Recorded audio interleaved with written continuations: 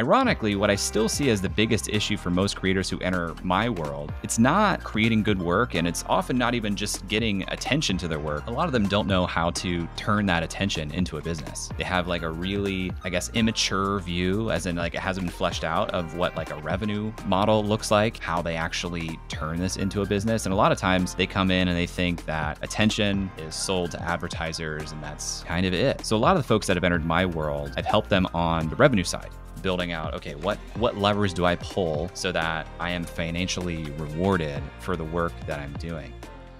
Jay, it's been a while. Last time, I don't know if you remember the last and only time we've hung out.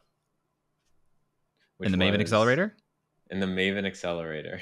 Oh yeah, I remember. I have a great memory. Yeah. So what do you remember about that time? It was fun. I mean, I'm involved in Maven in a small investment capacity. You might be as well. So I'm rooting for them, and I think that cohort-based courses are a really interesting part of like the product, like product development for creators. I think like the natural way things go oftentimes is I have an idea, I want to serve this audience, and now I tell people, before you do like a self-paced course, you should do a cohort-based version of it, because the price is higher. You get much better feedback. You can triage issues that come up, so you get better student outcomes earlier on. So I thought it was awesome, and I really liked the frameworks they taught us there. I've actually reached out to them. I want to relearn the frameworks they had for CBCs, because I think they're also great frameworks for like prescriptive nonfiction books. I remember when I was considering creating a cohort-based course. And yeah, we started working, my agency, Late Checkout, was hired by them to build out their first version. And I remember thinking initially, like, oh, this feels like such a waste of time to create this course. And it was the 6-week accelerator that we did together, where they basically taught us how to create a course. And it was single-handedly probably one of the greatest things I've done in the last 5 years, because it taught me what I liked about it was it forced me, this is like peak COVID, it forced me to distill all the knowledge I had about building businesses that were powered by community, but basically taking that and putting frameworks to it. So I created about 20 frameworks, 20 different models from that. And it was just so valuable. Yeah. Yeah, having something that kind of forces you, well, there's like a forcing function for deadlines within that accelerator, even running your own program, like when things are scheduled and live, you have to live up to those deadlines and perform to that degree. But I agree, like the structure they gave us and the way they taught us to think through frameworks are so valuable. This is something that isn't talked about enough in the world of creators, is intellectual property frameworks, methodologies, because you do that well, you can build a whole business on the back of that, because you put the thought into making something great and strong and referable. And now suddenly people are spreading your ideas on your behalf. Like there's always going to be some 20-year-old with a ton of time and a ton of energy who's going to out tweet me or zeet me, whatever the word is. But they won't always have the experience that you have, that you can package into IP, that now they proliferate on your behalf. And so that's like the wonder of the Maven Accelerator, I guess. Totally. Yeah, it's like Jack Butcher has this great saying, build once, sell twice. Yeah. And that's related to products and create a product basically and sell it multiple times. And I think with a framework, it's kind of like create once and sell twice, right? Like you're basically creating the framework, and it becomes like this idea virus that people can now share with other people. And as long as the framework has to do with the core thing that you're trying to get across, I guess is the caveat. For sure. Well, and it's a shared vocabulary. Even Wes herself, Wes, the co-founder of Maven, she has this great blog post called Spiky Point of View. And I reference that all the time, because I think that's becoming prerequisite for creators today, is to really have some spiky point of view or some unique premise, is is my word for it. But the way she wrote that blog post and the way she named it, now I have vocabulary to point to somebody who has a gap in what they're doing and say, oh, this is what you're missing. You're missing this thing called a spiky point of view. And now I can name it. I can pass that idea on. And then it's like, if you want to go deeper on this, here's a great blog post by Wes. So, I've probably generated as much traffic to that blog post of hers than she has. And that's a wonderful thing. Like, I want people to do that for my writing and for my work too. Yeah. And it's pretty meta too, right? Like we're sitting here, we're talking about Wes because of her frameworks. 100%. I brought you on here today, want to catch up and see how you're doing. You look great. Number one.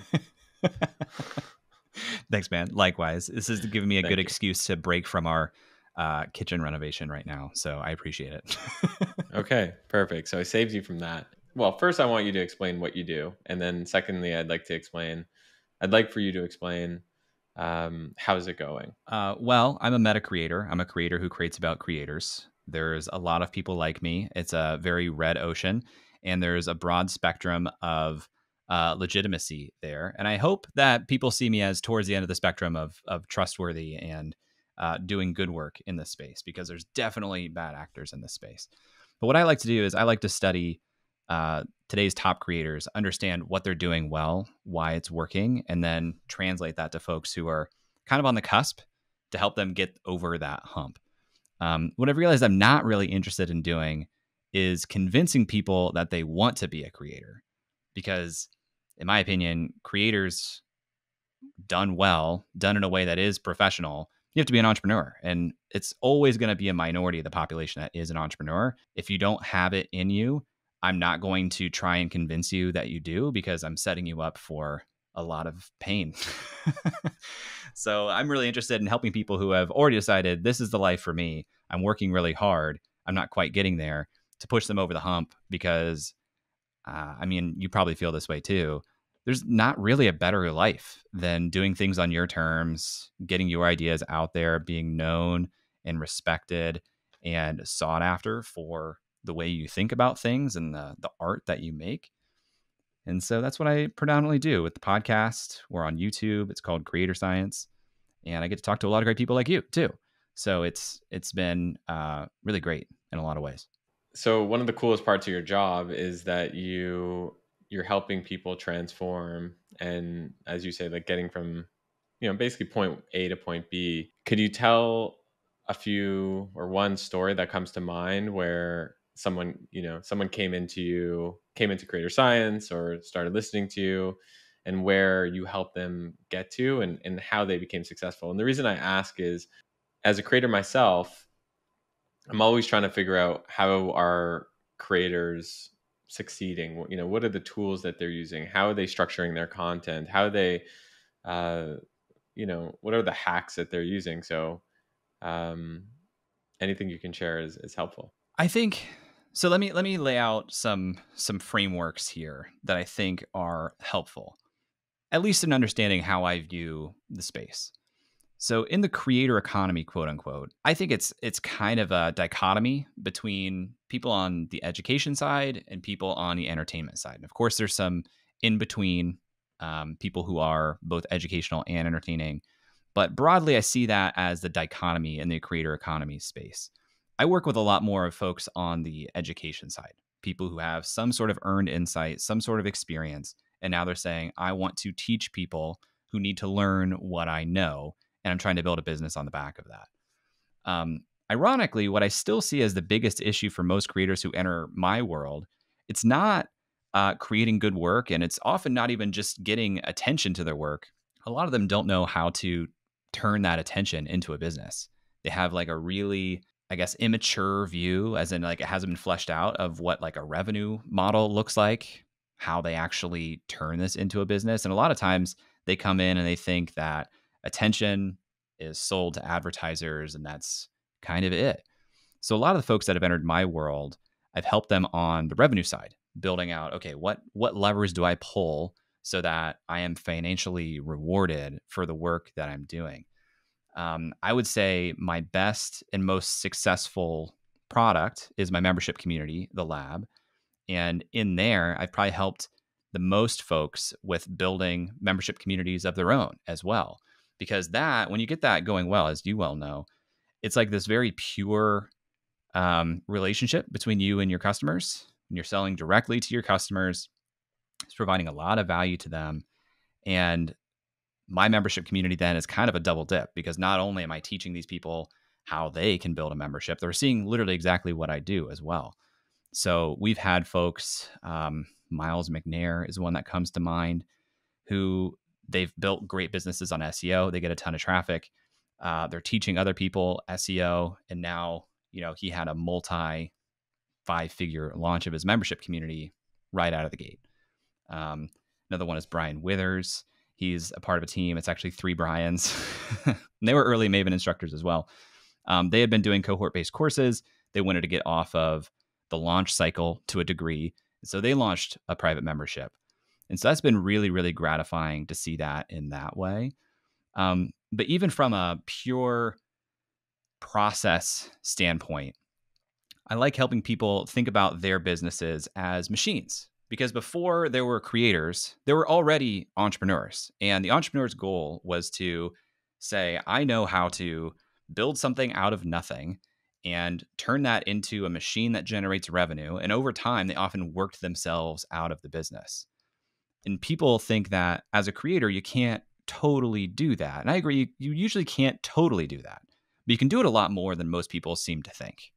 You can elevate yourself out of this. You can make it so that, when someone enters into your ecosystem, your world, they're going to be taken on a customer journey that introduces them to your best free resources, then some of your paid offers. And you should be able to see in a very small cycle, someone enters the front door over here, they come out on the other side with their own transformation, and value was created, value was captured. Now we're building a business. And that's a lot of what I work with people on. Can you talk more about what a membership community is? Because I see some people launching courses that look like, to me, a membership community. And then I see some people launching membership communities that sometimes look like courses to me. So could you define what that is? I look at it as, this is a paid subscription product, first and foremost. If that is true, then you might have a membership. And then generally I say there's another kind of binary system. Is this a membership that gives me access to premium content, or is this a membership that gives me access to a private community? And a lot of them have both. But even if you do have both in your membership, I think you usually lean on one more than the other. Is this a place about peer-to-peer connection, or is this a place about content that I can't get unless I'm outside of these gates? So that's usually what I work with folks on. And usually the memberships that I help people with are predicated more on the peer-to-peer connection side. And a lot of times that's augmented with some sort of premium content. But when I see a lot of memberships that are predicated on premium content, also tend to be lower priced from what I see. And the folks that come in, I like to say, hey, if you are able to create this very rare, scarce space where a very select, exclusive group of people get together to meet other people like them, that's valued really highly. You can design this in such a way that it compensates you well for the time and effort you're putting into it, and people have a really great experience. So there's a huge spectrum of what membership communities look like, from the price point, from the experience. But generally, I would say they either fall on the side of the spectrum of peer-to-peer connectivity or premium content. And with the lab, and specifically, what are the price points, and how many people are taking it, and how much revenue does that bring in? I've taken some interesting design choices with the lab. We have 200 members because that is the cap that I put on it. When we got to be about 50 members, I said, I'm actually going to keep this at 200 people. So we hit that 200 member cap in February of this year. There were 2 tiers of membership. There was a standard tier, which was community access and access to all the courses. Then there was a VIP tier, which was the standard tier plus a quarterly one-on-one call with me. The standard tier is priced at $19.99, and the VIP tier is priced at $29.99. So that By part the of the way, when you lab. say 1999, you mean 1,999, correct? Correct. Yeah. Correct. It's annual only. It's capped. It's relatively high priced.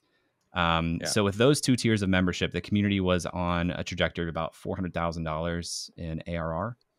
Once we did hit that cap, I opened up a lower tier of membership that gave access to the educational materials only. So they don't have access to the forum or direct messages, but they can get all my courses, all my workshops, all the ongoing stuff I make. I do like a monthly retro behind the scenes, literally breaking down my own profit and loss, reflecting on the goals that I had that month, what went well, what didn't go well.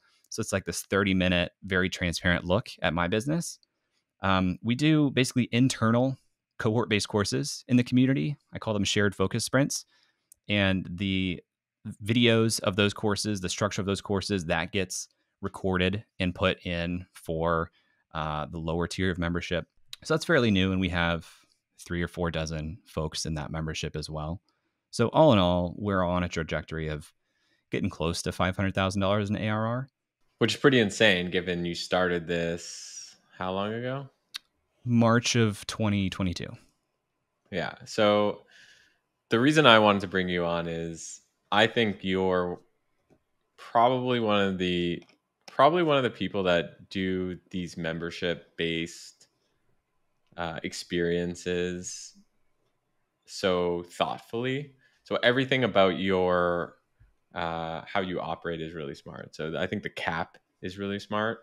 I think how you're doing those sprints is really smart. I think the fact that you're doing workshops is really smart. Even your welcome newsletter, I recently signed up to your newsletter, and your welcome newsletter was like the Mona Lisa of welcome Thanks, newsletters. I man. was like, this is amazing.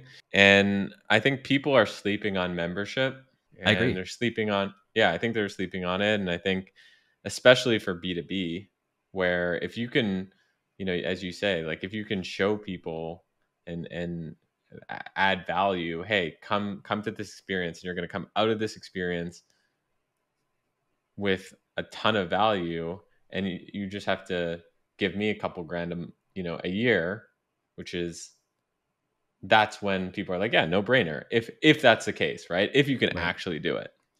Right. It depends a little bit on your audience. There are um, niches, we'll call them, who just don't have as much disposable income. So my style of membership Yeah. might not fit in that world. There are also niches where you could take the exact thing I'm doing, double or triple the price, and they wouldn't blink an eye. So it depends a little bit on your audience. Um, the 200 cap is fairly arbitrary. That just felt like, based on the experience that I designed, what I could sustain myself without bringing in like a community manager or kind of changing the expectation of what the community looked like. I've been a part of a lot of memberships now, personally building them or running them, and there's an interesting relationship to scale with memberships, where at a certain point, if this is based on peer-to-peer connectivity, you actually have to fight against the success of the product, because huge numbers changes the experience for members who were there early. Um, and it becomes more difficult for you to manage. So I just decided I was not going to set this up in a way where I had to fight that fight. And that played a role in how I chose the pricing in the beginning too, because I thought, okay, if I'm going to limit this somewhere, what price makes me feel excited to continue working on this as the business grows, as I get more successful outside of the membership, and I appreciate you saying that about the intentionality, because I see every touch point that I have with my customers or subscribers, future customers. Every touch point is an opportunity for thought and design. And I just like really find joy in doing unique things in that process. Can you talk more about your top of the funnel strategy? So uh, how are you thinking about, of course you're capped right now, but I imagine you're going to have new products and maybe open up that cap in the future. How do you think about attracting audience and then converting those into paying customers? Yeah, I look at it now as, well, I think as a creator, there are two types of platforms you can be creating on. I call them discovery platforms and relationship platforms. Discovery platforms have built-in discovery mechanisms to the platform. Social media, YouTube, search engines, these platforms, these machines are incentivized to introduce new viewers to your content because they're ad supported and it keeps them on platform. Relationship platforms, you own that distribution. It's email, it's podcasting, it's SMS, and it's private communities. And so my strategy is to top of funnel is the discovery platform, but I very quickly, as I can, want to get them into my relationship platform, my main relationship platform, which is email. And then I actually try to grow the email to push people towards the podcast. That's like at the bottom of my platform funnel, if you will. So increasingly in the discovery platform part of my business, I'm actually leaning on YouTube more. I'm finding that YouTube is becoming one of the largest sources of new audience because YouTube has an incredible algorithm. We've started to find like good content market fit with our podcasts on YouTube, and they're really high quality, which is awesome. And so YouTube both gets people into email, even though there's not a great pathway for that, and it introduces people to the audio podcast because we produce one video episode for every 2 or 3 audio episodes that we put out. So that's basically the strategy: is be a public loudmouth on social media and on YouTube and try to get people to email. So I just hit 10,000 YouTube subscribers today. Dude, congrats. And thank you. And I think it has been the hardest platform for me to grow ever. More than audio? And more than audio. Yes, that's right. Crazy. I find audio to be way harder than YouTube. Tell me more about that. Why is just from the discoverability standpoint? Yeah, there's no discoverability, and like really the best way to grow audio listeners is either to have a massive top of funnel elsewhere already, or to get on other podcasts or do cross promotions. Like you really only convert existing audio listeners to audio listeners of your show, and it's difficult to get in front of existing audio listeners. But if you have like a big top of funnel, you have a really large Twitter audience. So I imagine that you're able to pull a significant number of people from Twitter into the show, which was a benefit that I did not have when I started the show 3 years ago. I think the benefit I had was I started podcasting in 2021. And when I started, I basically I went on My First Million. I went on the Anthony Pompliano show. Yep. That'll do it. It just like all at the same time. And then Twitter, started posting about it on Twitter, and we had these like highly produced videos and stuff like that. And from there, a lot of people have just stuck around. Yeah. And with YouTube, because I was so late, I think, late in the game, like I just started posting, like I see on your channel, you've got your long form, but you've also got your short form. And like I see you with these thumbnails. Like I'm looking at your thumbnail right now with a coffee cup against your head. Like you're doing the YouTube game. You got to do it. You got, if any game that you choose to play, like you've got to do that game or you're not going to win the game. We do shorts and clips much less than we used to now because YouTube's getting better at tying a shorts audience to your channel, but that doesn't mean that changes user behavior. Like I find that most shorts viewers just aren't interested in long form. And so it's not that YouTube isn't making it easy for them to do that. It's just that that's not what the user behavior is. And so we're a pretty small team. We have one video editor. So at one point we just decided like, hey, let's put all of our capacity into making the long form videos just really good and working on packaging and planning the pipeline. We're really focused on that right now, but it took a while. Like we've more than doubled our channel in the last 2 months max. But the crazy thing is like you have one video do really well.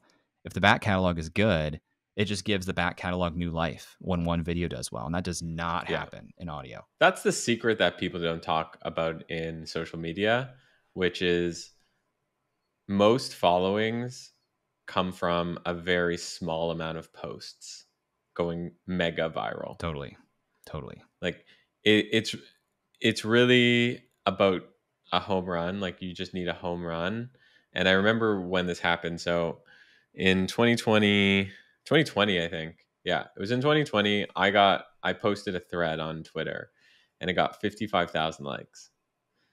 And Nick Huber, Sweaty Startup, sent me a text message, and he says, Greg, you're not gonna really understand this right now, but this tweet will change your life. And I remember thinking, like, this guy's crazy. What is he talking about? I got 50 or 60,000 followers in 24 hours. Nuts. Yeah, that's nuts. Nuts. And he was right. It did change my life, because all of a sudden I had this group of people who started to really trust me, and then from that it evolved, and it's been really great ever since. And I think the same is probably true with YouTube, where you just need a few hits. Like, has there been a video over the last couple months that has really hit it for you? Oh Or yeah. has it been Yep. more? Yeah. Which video Yep. is It was two that? videos. It was two videos in a row. One was an interview with Patty Galloway, who's one of the most sought after YouTube consultants out there. And then the next video was with Ed. His channel is called Film Booth on YouTube. He has just a very tight fan base as well. And so those two videos back to back just really grew the channel significantly. And they continue to perform really, really well. So one thing we've learned though, well, as you can probably attest, if your channel is predicated on long form interviews, that's just not the typical YouTube video. That's playing YouTube on hard mode as it is. Yeah, that's challenging all on its own. But then packaging has to be even better, in my opinion, because that is so hard. So we've had to put way more time into packaging, and part of packaging is your guest. So we've even started to tailor the show a little bit to be successful on YouTube. And if we don't think that the guest will have significant pull with a unknown, to a new viewer on YouTube, we don't make a video episode out of it. We basically make it audio only and then save our video Wow. resources for video specific creators. I kind of hate that. Like, I hate it because I'll tell you why I hate it. And then before you react. So a while ago, when this podcast first started, we only interviewed top people. If they didn't have hundreds of thousands of followers, they were not interviewed on this show, basically. And I didn't like that, because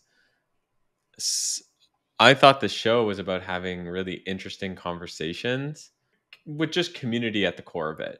But community can mean a lot of different things to a lot of different people. It could be, you throw events, or maybe you're a barista in a coffee shop, or maybe you're you and you're building on these membership sites. And I got to a point where I was basically burnt out with these guests. And I felt that I wasn't giving a chance to these smaller guests. So for the last year, or 18 months even, 12 to 18 months, I've been doing a mix of guests like you who have an audience, and people who don't have audiences or have small audiences. And what I like about it is, okay, maybe, so my question to you, actually, this is feedback for me. I'm like, am I making the wrong decision by dedicating resources to these things? And my reaction to you is, why don't you do more under the radar type interviews? Well, I don't think you're making a quote unquote wrong decision. And when I talk about the guests needing to make sense for video, a couple of our most popular videos, our most recent episode is with George Blackman. I don't think people know his name. I don't think people know his face, but he is a script writer for some top YouTubers. So we were able to pull that into the packaging.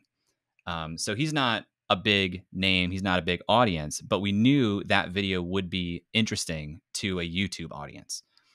Same with Jake Thomas, who does incredible research in the world of what makes great YouTube titles. Again, people wouldn't know his name, people wouldn't know his face, but YouTube titles, that's a package that would work well on YouTube. I don't think there's anything wrong with having people who might not be as much of a clear home run on YouTube and putting them on the channel. We've had some episodes in the past with Mariah Cause or Brian Harris. These people are really thoughtful and well known in the world of online courses, which on the recommended page of views, but they do have longer average view durations. And the comments we get are incredible. So I do want to put more of those videos on the channel, but it's just a question of prioritization and resources, because I make a pretty hefty investment in each of the videos we put on the channel. And so at this phase where we are just trying to get the channel name out there and get in front of new viewers, I want to put my best foot forward with the investment that I'm making. I'm still having conversations with folks who really span the gamut of the creator economy, but most of those just end up in audio. We're publishing an audio episode every week. We publish a video episode twice a month max. So it's just prioritization. Most of it, yeah. Have you read Rick Rubin's latest book, Creative Act? I think halfway through, he talks about being a distributor versus being like an artist, basically. And he talks about, if you're a distributor, that means you find out what people want and you create the thing and you distribute the thing that people want. And if you're an artist, you craft the thing that you want for you, and then you hope that others like it. Yeah. The question is, where should you sit on the spectrum, is what he brings up. I'm closer to the edge of distributor, but then I say, okay, within the constraints of being a distributor, how can I make this as uniquely me as possible? And I think as time passes, I will slide down the spectrum to the other end, because you kind of earn the right to do your own thing and listen to your own tastes if you have financial constraints. You know, if you are working a 9 to 5 and you're happy with that 9 to 5 and you want to make whatever you want to make just because you want to make it, and you don't have intentions on that replacing your income on any particular time frame, then you should sit as far on the side of artist as you want and make whatever you want. But if you have financial constraints and you want this thing to be a viable business on some predictable time frame, I think you need to lean into being a distributor, because businesses are built on creating value for people. So you have to understand what people want value from. Otherwise, it's a little bit like a slot machine. Yeah, I would also argue that, and I wish Rick would have said this in the book, but it's often not about distributing to what people want, but it's distributing what the algorithm wants, right? So you're not just trying to please people, you're trying to please an algorithm. Well, and that's if your strategy really weighs on the discovery platform side, right? For a long time, I just didn't do discovery platforms at all, to my detriment. Like it took me way too long to realize, I should actually prioritize more time creating on social media instead of just doing email, because the best way to grow an email list is not by writing great emails, unfortunately. Like it's by getting top of funnel elsewhere, introducing them to the fact that you have email. Because if you are really predicated on the discovery platforms, you do have to play towards what's working there. You know, how is the game being played? You're just not gonna win on Instagram if you're not doing reels right now, you know? Yeah, and it's even more specific than that. Like there's a specific type of reel that you need to do right now, and there's a specific type Following of the trends. Following the trends, yeah. Knowing how to hook people in the first 3 seconds, knowing how to end a reel so that it loops. Like every game has games within the game. Yeah, exactly. And if you want to win the macro game, you've got to learn the micro games, and it becomes exhausting. It's really hard to like win the micro games of multiple macro games. That's why it's hard to be successful on Instagram and Twitter simultaneously. Are you more tired now or more energized now than you were, let's say, when you were running a startup a few years ago? Oh, yes. If we're comparing it to my startup times, 100%. You're more energized. I don't think I'll ever go back to like the quote unquote startup world. That doesn't mean that I wouldn't dip my toes into building like a software company at some point. But, you know, I think even the word like startup often gets sucked into the scene of what being a startup founder is. And I'm not really interested in that scene or that game. But, you know, I am interested in continuing to build strong businesses. And if I see an opportunity in software in the realm that I'm playing in, I would do that. But I have no interest really in doing like the venture capital path again. Um, yeah, I would probably bootstrap or do some other type of creative financing, or really focus on just a couple of angels if I really needed capital for some reason. But building a business as a creator, the economics get pretty crazy pretty quickly, Yeah. and you have a lot of optionality to invest in yourself in your own projects. Yeah. I mean, if you're making $500,000 of revenue, I imagine the margins on that are like 90+% or For sure. 85%. Yeah, Yeah. they're really high, and that's just one product. Yeah. Granted, the membership is about 70% of my overall revenue, but it's not my only revenue. So the economics get pretty crazy pretty quickly. Yeah. And I think a lot of creators are going to, years ago, it was kind of like you either raise venture or there was no other option. Actually, you kind of just had to raise venture and do the whole venture thing. Now there's so many options. And I think creators are seeing so much success doing their own thing, going D2C, direct to community, as I call it. And yeah, I'm wondering, do you have any examples of creators that you look up to that have really awesome businesses? Oh, tons. My friend Daphne, she has a business called Teacher Career Coach. She helps burned out teachers explore opportunities outside of the classroom. And what blows my mind about Daphne's business, she's kind of showed me under the hood a couple of times, including like her ConvertKit subscriber graph. It's the most violent up and to the right graph I've ever seen in the creator space. And it's because, just like anything else, if you have product market fit and good timing, like things can just go so well for you so quickly. So I admire her for that, because she's like genuinely helping a lot of people, and she's handled like market driven scale in a really impressive way. I really personally aspire to the lives and businesses of authors more than anything else, because they're able to like spend a lot of time investing into making this one really great long form product, and build really lean businesses on the back of that. Todd Henry's a great example of this. He writes a book and publishes like every 2 years, or Dan Pink, James Clear. He only has the one book, obviously, but it's such a huge, ridiculous success. So I really aspire to that life, because you can probably relate to this, Greg. Like when you are playing the social media game as part of your top of funnel, that becomes a lot of production on its own, let alone whatever that is moving towards.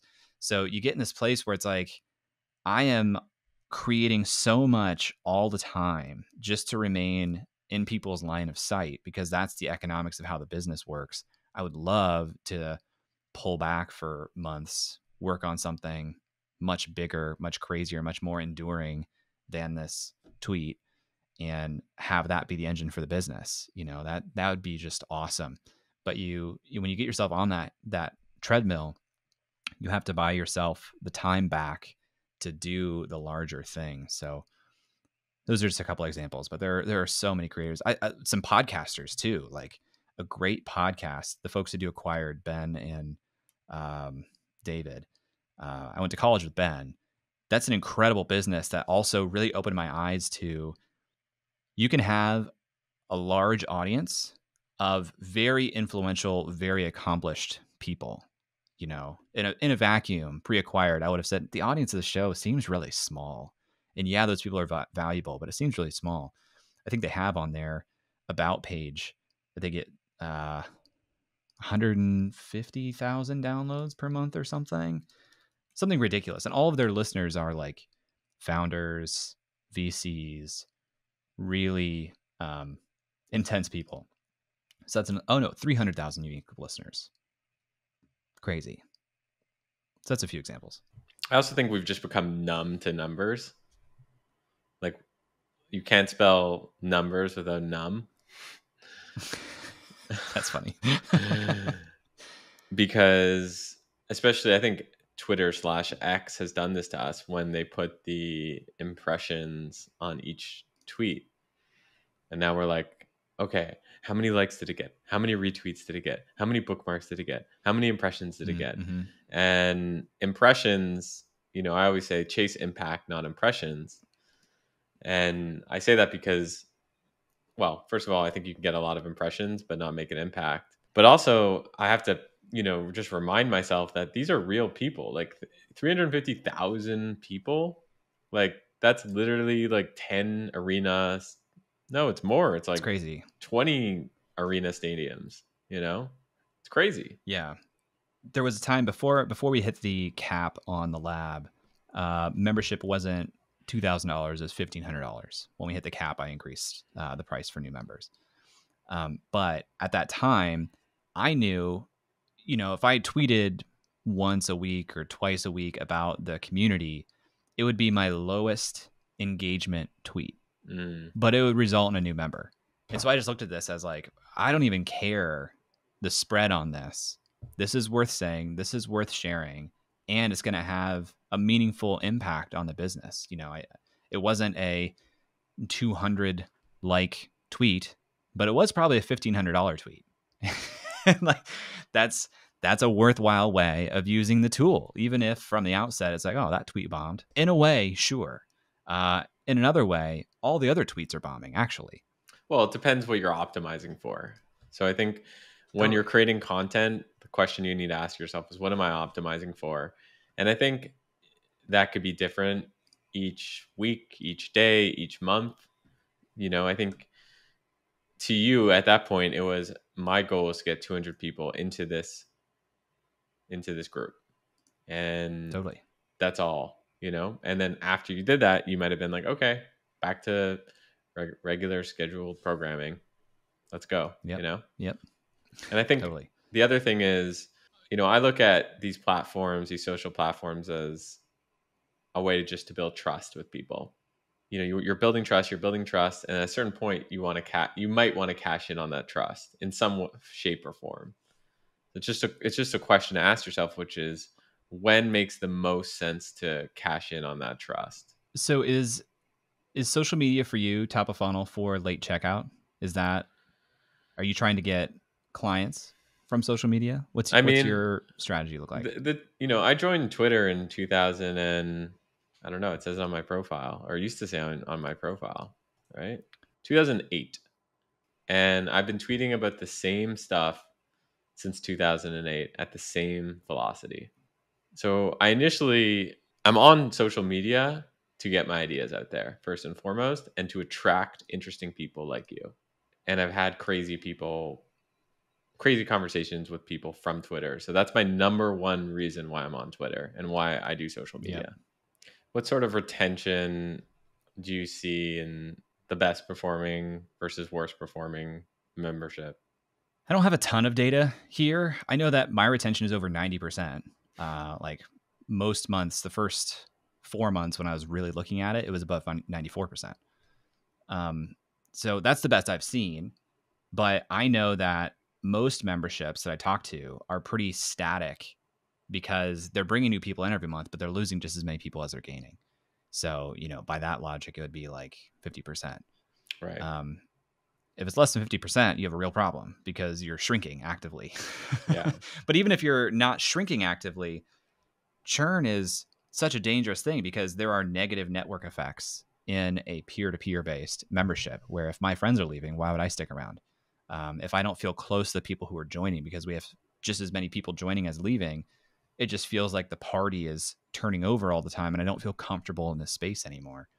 So I think more memberships should focus on larger renewal timelines or larger commitments. Like I think a monthly membership in a peer-to-peer based community is a bad idea. You have to do annual. You could do biannual. You could do quarterly. But I think monthly memberships in a peer-to-peer based space is setting yourself up for failure. Yeah, I think retention is the golden metric of if you have a good membership. And if you feel like your retention is low, then that is a signal to focus on investing in the experience and making it more retentive, because it's better to make the product more retentive than to try to just make your top of funnel better to get more people in. Totally. And that sometimes could mean you need a part-time or full-time community manager that their only focus is retention. So for example, have them create programming, social events, things like that bring people together in your membership. And you just look and you speak to that person. You're like, hey, retention's at 50%. You need to get to 70%. And a lot of these events and programming actually helps increase that. So you can look at it after For sure. 90 days or 120 days and be like, is this working? Are we, are we moving in the right direction? For sure. I think the larger your community grows, the more you need to think about the community as a set of concentric circles where people will want varying degrees of closeness with smaller and smaller groups. Like if I am in a 1,000 person community, but I value the ability to have a consistent small group interaction, you should be trying to facilitate that in some way to make that experience something that can be formed. It might take a little bit of work on the part of the members themselves, but can do to kind of meet them there and make that experience possible. That's when scale is not a problem. When you're able to continue to create close experiences in small groups, then scale is a good thing for the business. But a lot of people have this membership that starts off really small, and people have these great intimate small group experiences. They're successful in getting more members in. They don't facilitate continuing those experiences, and it just becomes a different experience with the membership. I don't feel that closeness anymore, and that's when it starts to work against you. We're running up on time, but I have one last question, and putting you a little bit on the spot, but you're a smart guy. If you weren't doing what you're doing now, what is a business that you might start, or where do you see a trend or some opportunities that you're just like, if I only had more time, I would do that? In this space, I think there is room for an agency that is of fractional community managers, because there are a ton of people who are able to build and grow communities. They don't want to do active management of it. They don't want to hire, maybe can't hire a full-time employee. But also, if you have a team of fractional community managers, that can be a small group of fire starters within each community that you guys take on as a client to get things kind of moving. I just think it's a no-brainer. I have no real interest in running an agency, so I'm happy to put that out there. But I think I'm shocked that this has not come around yet as like a dominant player in that space. Yeah. Agency business is tough, as you know, but definitely think that if you can keep it small and you're not trying to hire 1,000 fractional community managers, there's definitely an opportunity there. Yeah. Jay, where could it's been fun, man. Yeah. Where could people follow you? Check out the podcast, Creator Science. You can check out everything at creatorscience.com, or find me at Clouse on whatever platform you like to hang out on. And this has been fun. You can come back on the show whenever your heart desires. And I'd love to. I was hoping you'd pick up that guitar and play me a song at some point. Part two. If people want it, comment in the YouTube. Comment on the YouTube if you want that. Yes. Let's make this happen. Should we just turn into a rock band, me and you? I'll be the vocalist. I have no instrumental ability, but I have no vocals. Pretend to sing. I love karaoke. We'll try it out. Later, man.